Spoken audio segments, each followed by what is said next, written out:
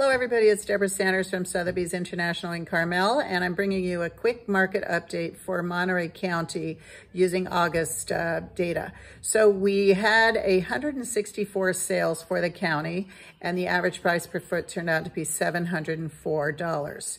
We have about 5.7 months of inventory, and if you compare that to last year at the same time, we only had 4 months. So inventory has been inclining over time.